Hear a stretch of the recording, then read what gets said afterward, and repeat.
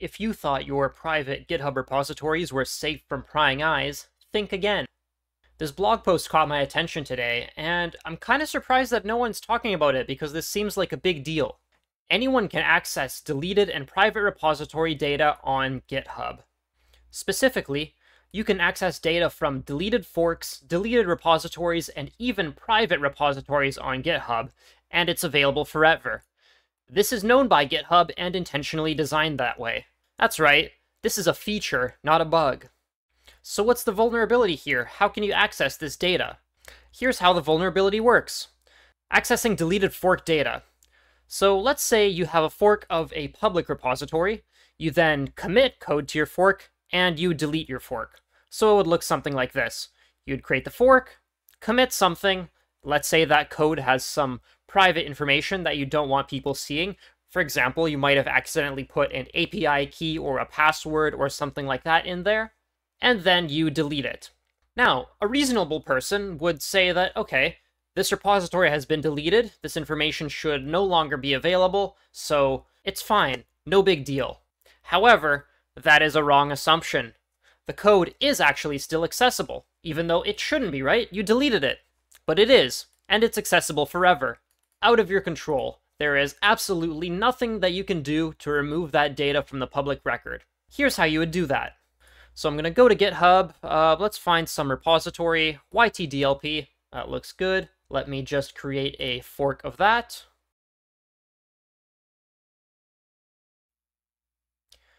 Let's edit this README file. Secret. Commit the changes. Oops. And now let's say I have this information here, this secret that I don't want to be public. Let me just copy that URL. And let's say, okay, I noticed that I accidentally committed some information that I shouldn't have, so I'm just going to delete the repository, thinking that that will remove this information from the public record. So I'll go to Settings,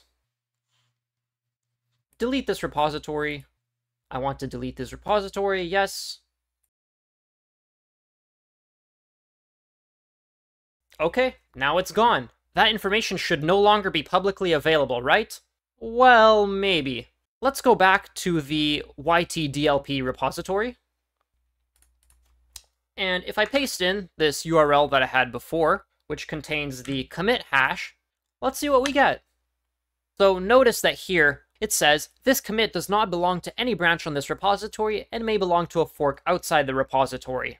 Oh look, here is that commit that I made, where I deleted all of this information from the README and added a secret. So this information that I thought would no longer be accessible actually is. Interesting. Notice, however, that we needed to actually know the commit ID to do this, and the commit ID is a pretty long hash, so trying to brute force that is actually quite difficult. So you might think, okay, well, at least there's some kind of safety there, but you don't need the full hash. Let's see how far we can get. Let's delete all that. Yep, still accessible. Let's go back one more. Let's go back 2 more characters. Yep, still accessible. What if we delete the B4? Okay, then it's not found. B, still not found. Okay, looks like in this case, the minimum that we need is 6 characters, which isn't enough to be safe against a brute force attack. Like, that is not a huge number. I think each one of these is 16, since it's a hexadecimal, and so 16 to the power of 6. It's a large number, 16 million, but it's not large enough that I would consider this to be secure. So anyone that knows the commit hashes, and as I mentioned earlier, even the short commit hashes, which can possibly be brute forced, then they'd be able to access all that private information. The minimum number of characters that Git requires for a short commit hash is actually 4. So instead of 16 to the 6, the minimum is actually 16 to the 4, which is 65,536. Very much in the realm of being brute forceable.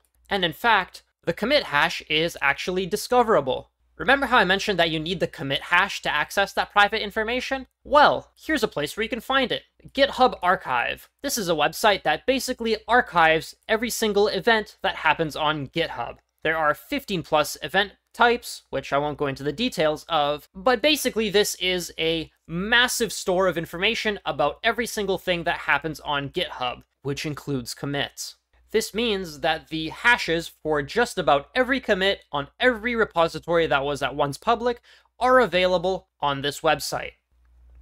And how often can we find data from deleted forks? Well, the person that wrote this blog post, Joe Leon from Truffle Security Company, found 40 valid API keys from deleted forks, in which apparently users did something like this. First, they forked the repo, then they hard-coded an API key into an example file, then they did some changes, and then they deleted the fork. Like this. This is something that a new user might want to do. They'd see a placeholder in some example file showing how to use the program that's in a certain repository, and they'll just change the example file to contain the API key. That seems like a reasonable way to do things as a new user, especially if you know that you're going to delete the fork later. Unfortunately, this vulnerability shows that no, you absolutely should not do that, because even if you delete the fork, you cannot trust GitHub to actually securely delete it. However, that's not the only vulnerability here. It gets worse. Accessing deleted repo data. So consider this situation. You have a public repository on GitHub, some user forks your repo, you commit data after they fork it, and they never sync their fork with your updates, and you delete the entire repo. In this case, the code that you committed after they forked is still accessible. So as long as at least one fork exists, then that information will be publicly accessible forever.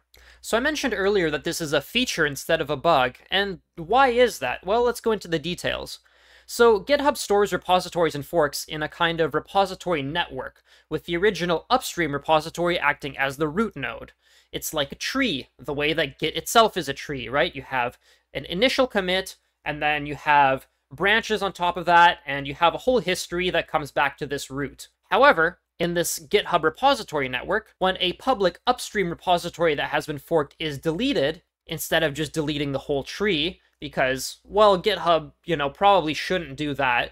You wouldn't really want your fork to be deleted if the upstream goes away. The way that GitHub solves this issue is by reassigning the root node to one of the downstream forks. However, notice what happens here. All of the commits from the upstream repository still exist and are accessible via any fork. And according to the author, this isn't some hypothetical scenario. And apparently this just happened last week. Quote, I submitted a P1 vulnerability to a major tech company showing that they accidentally committed a private key for an employee's GitHub account that had significant access to their entire GitHub organization. So obviously that is a pretty big security vulnerability. The company should, first of all, get rid of that API key, and second of all, probably remove that from the history if possible. Well, what they did is they immediately deleted the repository, but since it had been forked, you could still access the commit containing sensitive data via a fork, despite the fork never syncing with the original upstream repository, which is very scary. That seems like a huge violation of the trust that users have in GitHub.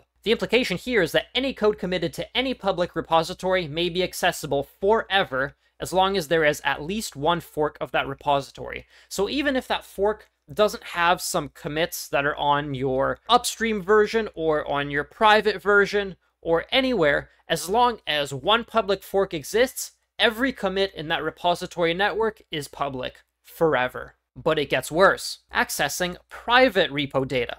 Okay, so consider this common workflow for open sourcing a new tool on GitHub. So step one is you create a private repo that will eventually be made public. You might not want to create it publicly right off the bat because it's still in a very early state and maybe it just doesn't make sense to have people looking into it and, you're just not ready to manage the community yet. Perfectly reasonable. Afterwards, you create a private internal version of the repo via forking and commit additional code for features you're not going to make public. Again, that makes sense. Let's say that this is something that you're trying to make money from. Well, that seems like a reasonable way to do it. You might have a public version that is fully open source, that has all of its code accessible, and then you add some kind of enterprise features that you want to charge money for in a private fork. Okay, seems reasonable. And step 3, you make your upstream repository public and keep your fork private.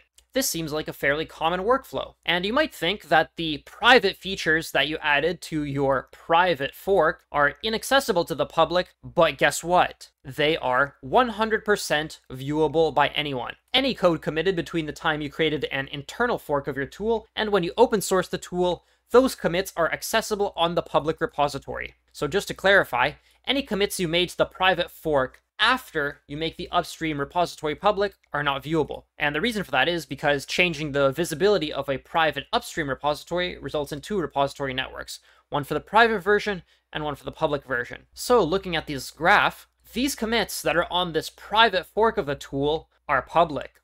And again, here's a demo video. I'm not going to play it. If you want to see the details, check out the link. It'll be in the description.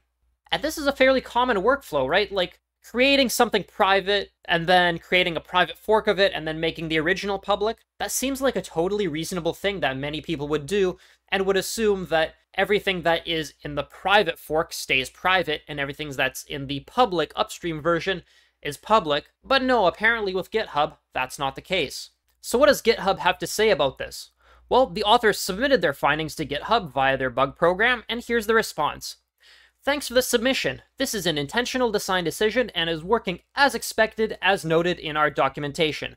We may make this functionality more strict in the future, but don't have anything to announce right now. So it's a feature, not a bug.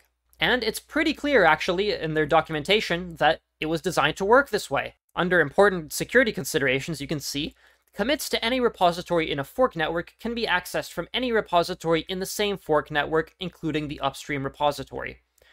And under the section changing a private repository to a public repository, they say, when you change a private repository to public, all the commits in that repository, including any commits made in the repositories that it was forked into, will be visible to everyone. So there we go, it's in the docs. GitHub says it's a feature, and that's how it's intended to work. However, I don't think users really understand that, or at least most users don't. At least to me, I haven't looked into these pages in detail, so you know what, maybe that's entirely my fault. But I think most users would assume that if you delete something, that information will no longer be available, and that information in a private fork will always remain private, so perhaps it's time for GitHub to revisit this. And the author of the blog post agrees with me. The average user views the separation of private and public repositories as a security boundary, and understandably believes that any data located in a private repository cannot be accessed by public users. Unfortunately, as we documented above, that is not always true. What's more,